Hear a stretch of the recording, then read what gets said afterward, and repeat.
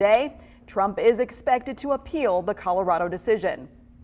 Well, health and wellness is top of mind right now as we head into a new year. Yeah, local gyms like Elite Fitness and Figure are seeing a surge in membership already. WVTM 13's Patsy Douglas live and local at one of those gyms. Patsy, what are they seeing out there?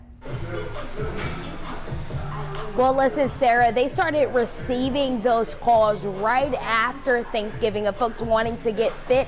And you can already see now that the gym is getting pretty busy this morning. The owner here says that he's already has more than 50 new members ready to get fit this year. And this trend is expected to grow even more here at Elite Fitness and Figure and other locations in the first 3 months of this year. It's a New Year's resolution that's always on the top of people's to-do list, especially mine's. Owner of Elite Fitness and Figure, Greg Hasbury, says with busy crowds, he does plan to still have protocols in place to keep people from getting sick. Everybody's still kind of following a little bit of modified COVID rules. Hand sanitizing, hand wipes, sanitizing wipes, you know, after each set, or after each grouping of exercises.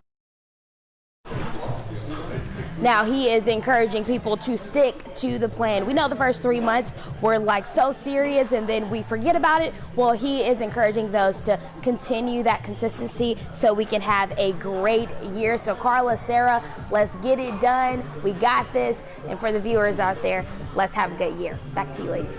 All right. Thanks, Patsy, for that vote of encouragement. I did go after Christmas. Have not gone in 2024 yet. All right, let's take a look at the